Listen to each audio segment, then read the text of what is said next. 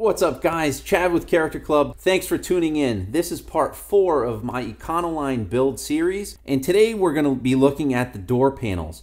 I made 4 custom door panels out of 1/2-inch birch plywood. All the door panels are functional or have some type of function, and in today's video we're going to look at how I did the rear driver door. It has a cubby pocket in it, which is great for tools or gloves or whatever you can think of that will fit inside of it. So today we'll look at that. Don't bother getting popcorn. This is a quick video. We're going to run right through it. And if you have any questions, go ahead and post them below at the end. Hope you like it and hope I inspire you in your van build.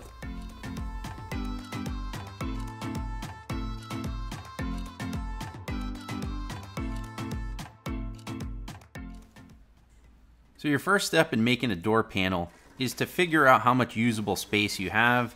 You have to take into consideration your door cable, your speaker wire, your lock, any wires that are behind the metal that I'm cutting here.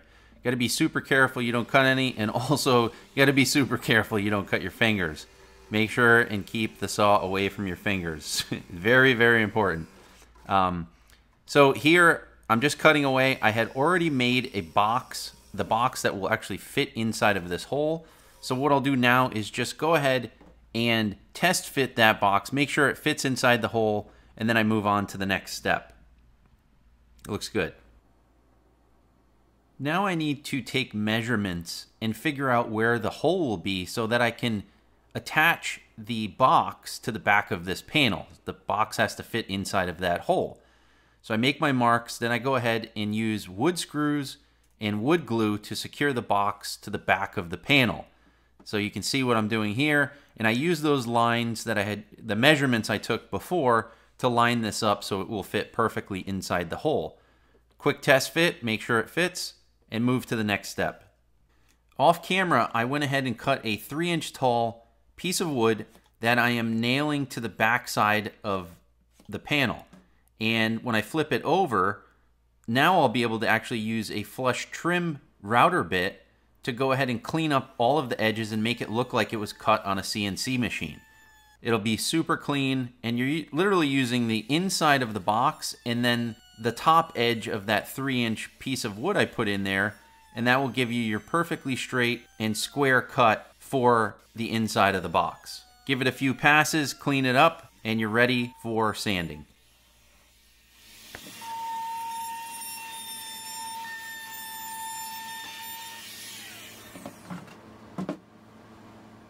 Now I'll just give it a quick test, make sure everything feels good and flat, and then I'm going to remove that 3-inch piece of wood.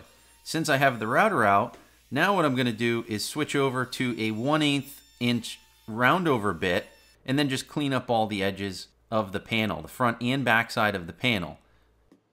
Now moving on to the actual back side of the box.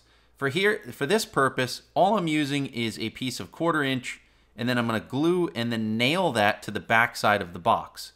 This will not be a structural piece, so it doesn't need screws or anything else. All right, now we're on the last step, and I went ahead and grabbed a old laundry bag that we use for camping, and I cut it up, and it made a perfect speaker mesh.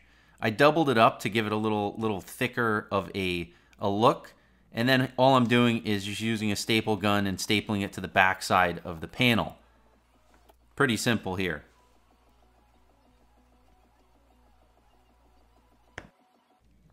Now that I have all the speaker mesh trimmed away, I'm just going through with a 220 grit sandpaper. I'm sanding all of the edges, front and back, and then also the front side of the panel itself.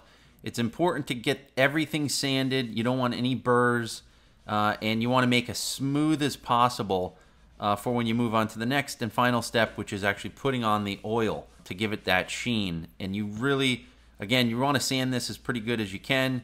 It helps to have an orbital sander for the front part, but I like to hand sand the edges because I have more control, and I also use a piece of sandpaper with one of those sponge sandpapers behind it, and I find it works very well for doing edges and keeping a uniform sanding. Okay, now that I've finished sanding, I'm going to go ahead and clean everything up, spray it off with my leaf blower, dust it with a rag, and then break out the tung oil, which is what I use to treat the plywood. So here what I'm going to do is I'll do 2 to 3 coats about an hour apart, and I'll do it front and back, and that will give it a nice natural look, and it also protect the wood when it's actually on the door, because the doors itself, they will get wet in the rain, so you have to actually protect this pretty good. Next, what I'll do is I'll put the insulation in the inside of the door, which will be behind the door panel, so the door is insulated. Now you're going to pre-drill all of your holes on the door panel in your shop, and then put 2 self-tapping screws to hold the panel onto the door, drill out the rest of your holes, and then use your stainless steel self-tapping screws to hold the panel onto the door itself.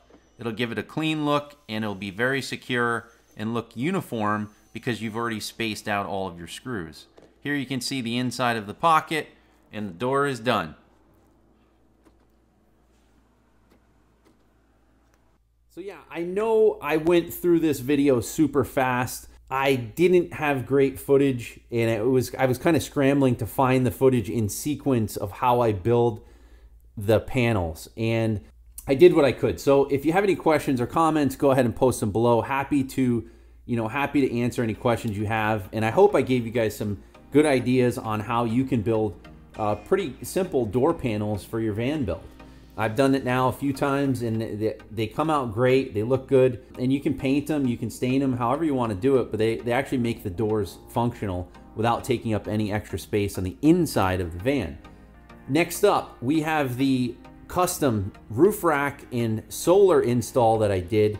That will be the next video. That's going to come out hopefully pretty soon, and I'm going to start cranking these videos out, I promise, to get the full van walk around out by the end of the year. So I'm excited about that one. We're only a few videos away for the whole unveil of this van build. If you've seen the other videos, thanks for watching. If you're tuning in right now, I have a few other videos. I'll put links at the description. And that's it, guys. Have a great week, and we'll see you in the next video.